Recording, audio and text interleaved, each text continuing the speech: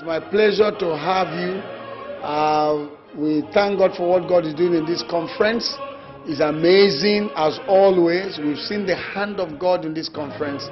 I want to appreciate God for the numerous ways in which we've seen His hand.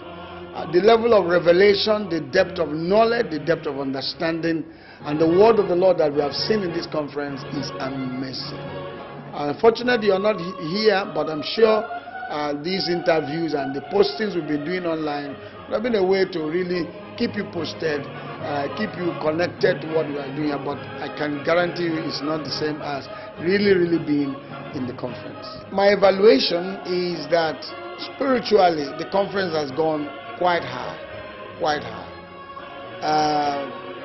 In terms of the depth of revelation, what God is saying, the practicality too, because this is not a theory conference. This conference is designed to equip the church, beginning with the pastors and leaders who have the onerous task of building an army for God.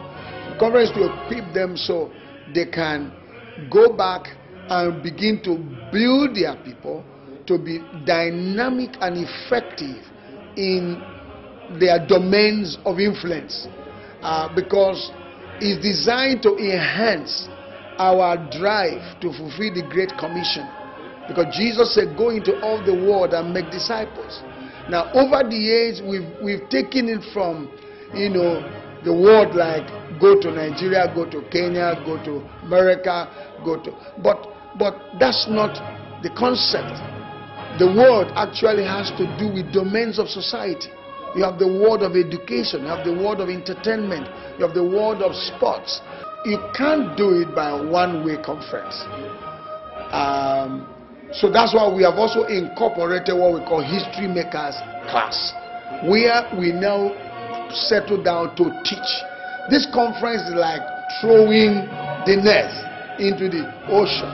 You catch fishes, you bring them down and begin to select them, the nitty-gritty. That's what the History Makers class, which is an addendum to the conference, that's what it does.